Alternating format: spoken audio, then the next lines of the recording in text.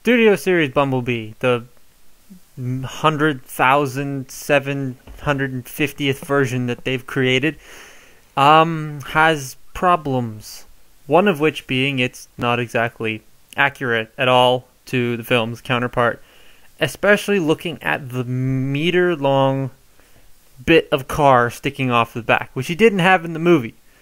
Apparently this is like an early concept version of Bumblebee where they had like the wings sticking out the back like the Michael Bay version. I really don't like when Hasbro does that. When they release concept art versions rather than the versions we got in the film. That's still flickering. No. Rather than what we got in the film. And I would have loved to have gotten the Bumblebee we got in the film, because I actually like that Bumblebee very much. This toy, however, not that great. It's too small. I know he's shorter in the movie, but even still, this toy, in my mind, is still too small. Like, he should be maybe about that tall. Maybe up to, like, there. But yeah, it's too small. Wibbly joints, it's just like, this came like that. Wibbly joints, it doesn't stand up right a lot of times. These clunk into each other. Obviously, the junk on the back. The transformation is the most frustrating thing I've ever done in my life. It's a lot easier than Revenge of the Fallen Mixmaster. I know, because I had to figure that out without instructions, and it took a while, but it's still easier than this thing, because this thing still doesn't work.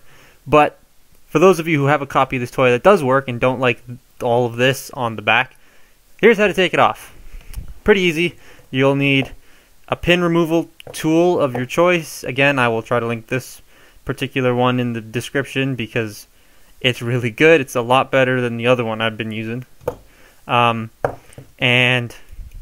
pliers. Needle nose specifically. So, stop rolling around.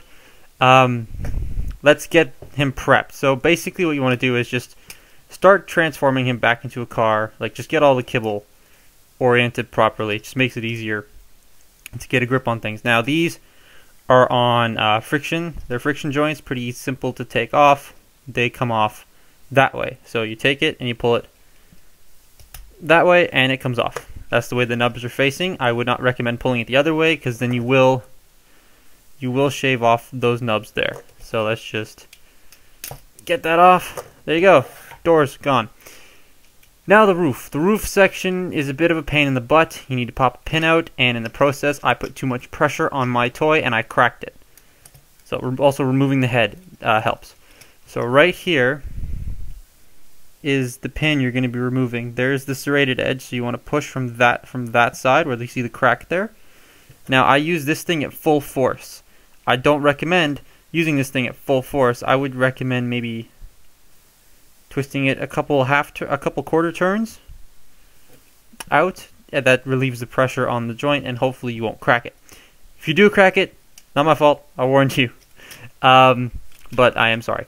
So just get the roof out of that there. Get your punch centered up on that joint there and just push. Now mine's already popped out because I've done this before, but yours will take a couple clicks. So I think it took like 3 or 4 clicks to get it out, but once you push it out, just grab your needle nose pliers. Hopefully the roof cooperates with you. And just tug it off. Like that. There you go. Pin. Gone. Backpack. Gone. Now, fold that hinge away, put the head back on. It looks so much better. Yes, the wheels are still there. They're on rivets. You will break your toy trying to take that out. These also on rivets. You will break your toy if you try to take those out. I know because I almost did. Pulled the wheel off and tried to get in there and it just would not work. But there you have Studio Series Bumblebee. That looks like the Bumblebee from the film. A lot more. I mean, he still has some junk on the back, but it's a lot better looking than it was before. I feel like that should have been what we got. I mean, it would not have been hard for them to take, because there's a hinge here. There's an unnecessary hinge here. So this could have folded up like that, or this could have collapsed on here. This could have then folded up, and then the windshield here could have collapsed down. And instead of sticking straight out, this could have folded. right? This could have been on a hinge. This could have been on a hinge here as well to fold it down like it does in the movie, and it would have got rid of the wings. It would have been much nicer. But whatever. We got what we got. It is what it is. Concept art. Yay. You can still transform this. I am not doing that on camera because that sucks, so I will get this guy into car mode and then I'll show you how to attach the other bits. So, in case you're wondering what a convertible Volkswagen Beetle looks like, that's your convertible Volkswagen Beetle. Yeah, it looks amazing. I'm just kidding. Volkswagen Beetle. Anyways, the doors, you can reattach them back on. I would recommend doing this before the transformation, but I'm an idiot, so, you know, I'm putting them on now. Come on, get on. Yeah, don't do what I'm doing here. You will break the pegs off eventually. But yeah, there's the doors on. So just line all that up as you would normally. Just like so. Get in the spot. See what I mean about this toy being frustrating? So there you have a Volkswagen Beetle that just looked like it tried to drive under like a semi-truck's trailer and just went with the roof. Here's the roof. So this just kind of plonks on top. Pretty simple, pretty easy. If your toy decides to work, unlike mine, which, you know, nothing is fitting together as you see, but that's just an issue with some tab clearances.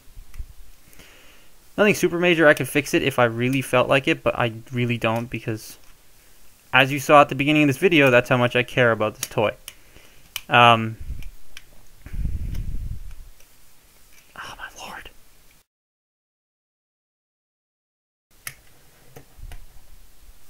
Haha, there we go. So yeah, it works. It's a Volkswagen Beetle. It works. Takes a little bit of finesse and fiddling, but that's because mine's been modified to absolute hell. But yeah, there you go. There's a very, very overexposed Bumblebee. I would not recommend paying full price for this. It is not worth full price at all. Just like this thing.